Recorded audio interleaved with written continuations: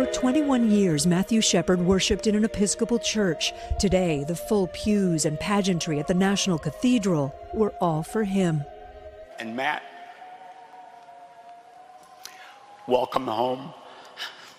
Shepard was brutally attacked in 1998, tied to a fence and left to die, targeted because he was gay.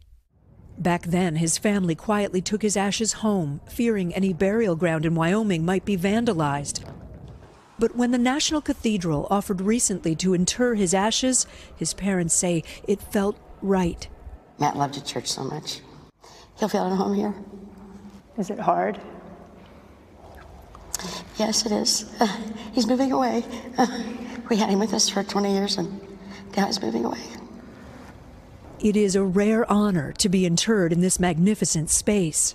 Reserved for presidents, and Helen Keller, I think, is behind us. Yes, that's right. So Matt seems sort of not in that category to us. Just ordinary people. And it's the idea that they could even consider having him here, we thought was an honor.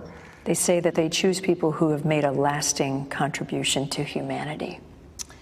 Pretty big. Matt did that. I guess they think so. Dusty's just Matt. Months after her son's death, Judy launched a foundation to fight for equal rights, pushed for hate crimes legislation signed by President Obama in 2009.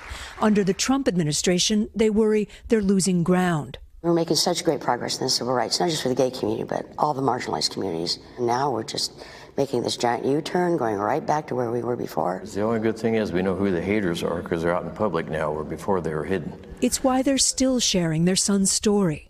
What do you hope he continues to inspire? Inclusivity. Matt never understood the need to stereotype people or categorize them. They were just people. In this sacred space, their son is safe now.